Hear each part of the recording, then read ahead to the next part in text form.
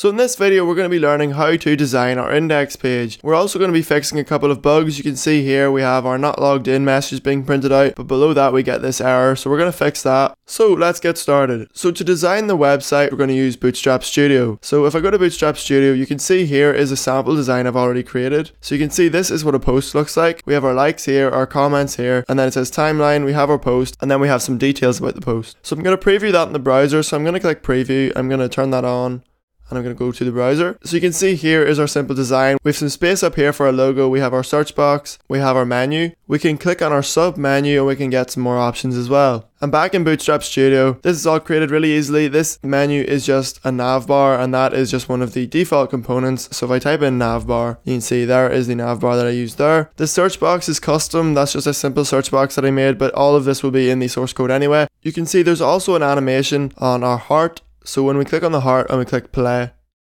you can see there's an animation. We're going to use that animation whenever the like button is clicked. So we're going to export our design. So we're going to click on export. We're going to choose a folder to export it to. We're going to put it in the social network folder. We're going to click open and click export. So now that we've exported our code, what we're going to do is we're going to fix this simple bug on the index page. So to fix that, all we need to do is instead of echoing out not logged in, we're going to change echo to die. And we're going to use this die function to print out not logged in and then to kill the execution of the page so that no more code gets run, and then this user ID variable won't be undefined. So if we refresh, you can see now it just says not logged in and the error is gone. So we're going to log in. We have to log in using the old form because the new form at the minute just returns the token in the console. It doesn't actually set a cookie to log the user in. So I'm just going to log in using the old login form.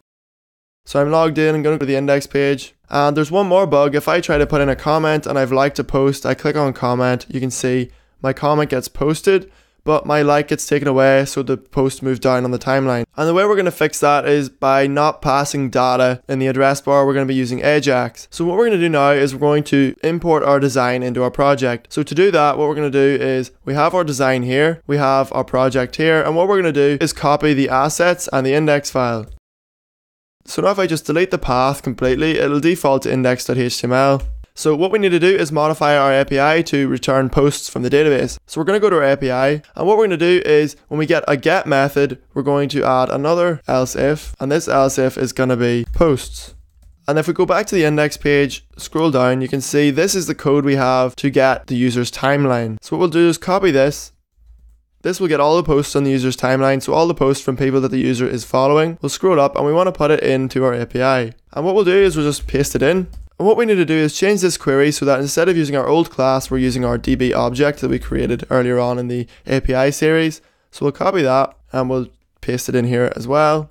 And we will delete the comments. And what we need to do now is get the user ID out of the database, because at the minute we don't actually have the user ID, because on the home page we're getting the user ID up at the very top here. We're getting it when we're checking if the user's logged in, but we're not doing that on the API. So what we're going to do is we're going to get the token out of the cookie, because we're on the same domain, so we can use our cookie variable and we can use the SNID cookie, which is our login token cookie. And that means we don't need to pass it around in the URL to our API. So we have our token, and then what we're going to do is run a special query that's going to return user ID, and it's going to be db query. And we're going to say select user ID from login tokens where token equals token.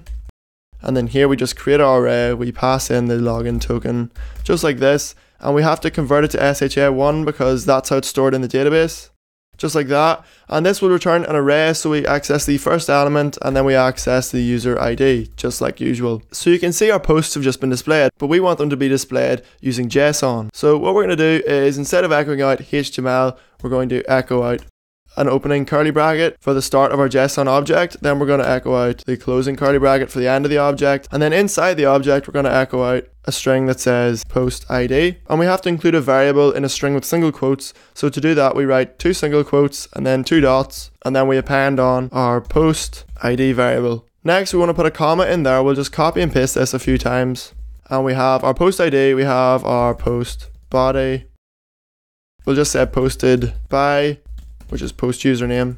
And then finally we're going to have our likes, which is going to be post likes. And we just need to make sure our commas are actually in the string, so we'll just delete those. Instead of echoing it out, we'll actually create a string. So what we're going to do is just create a variable called response, and it's going to be equal to a square bracket in a string. And that's how we start off an array in JSON. And then instead of echoing out everything, we're just going to say response dot equals to append on each of these items that we were previously printing out. So we just replace all the echoes. And then outside of the for loop, we're going to say response equals a square bracket to close off the array. We have to put in a comma here at the end of each item just so that we can add more items in. And if we leave the comma on at the end and we put on the square bracket, we're going to get an error. So what we want to do is remove the last comma. So we say response equals sub str response.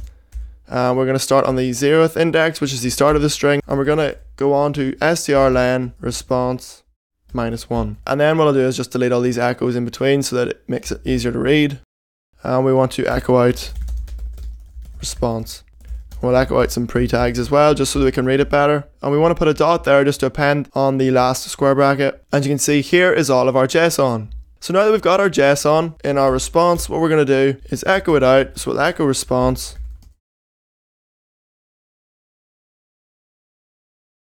And on our index.html page, what we're going to do is we're going to load these posts in dynamically. So we're going to surround our block quote in a div, and the div's class is just going to be timeline posts. And then we'll put in the block quote. What we're going to do is we're going to scroll down and we're going to add in some jQuery. And what we're going to do is we're going to say document.ready.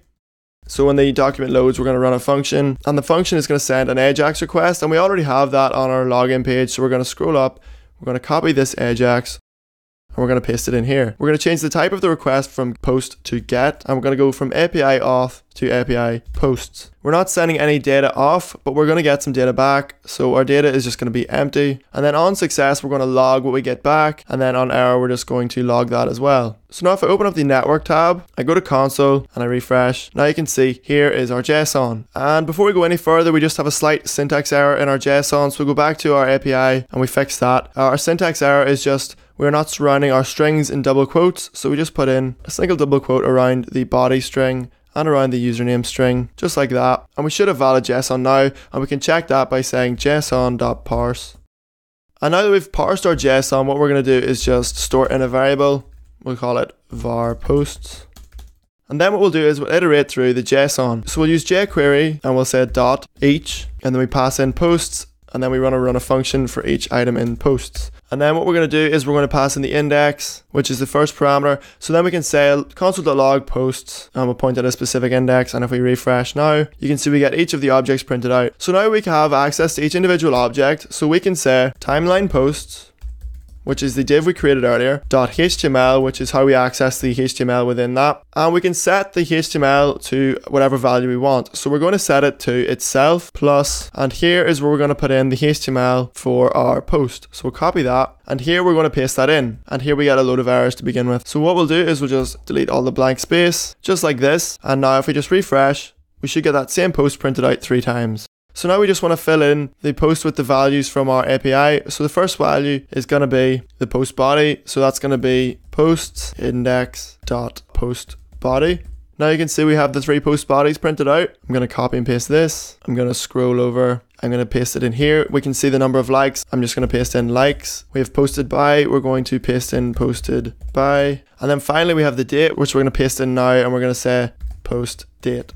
And we have to go back and just change our API slightly. We have to go to the API and create another field called post date, and that's going to be equal to posted at. And we're going to select posts stop posted at. So now we're going to refresh, and hopefully all our posts should be displayed correctly. Now you can see it says my second post, my first post, and then the other post. It says when it was posted, it says who posted it, and it says the number of likes. The number of comments is just a static number at the minute because we aren't actually storing the number of comments with each post. So we could just go back to our index page and just take away the number of comments. So we'll just, instead of saying 2 comments, we'll just say comments, and then users can click on that and display the comments. So here we have our likes, our comments, our posts, and everything's displayed correctly. In the next video, we're going to be learning how to like posts using Ajax. But that's it for this video. Don't forget to like, comment, favorite, and subscribe. Don't forget to enter the competition to win a free copy of Bootstrap Studio. All you have to do is follow us on Facebook, Twitter, Reddit, and subscribe on YouTube. And by doing that, you'll have 4 entries into the competition. The first winner will be announced really soon. But that's it for this video, and I'll see you next time.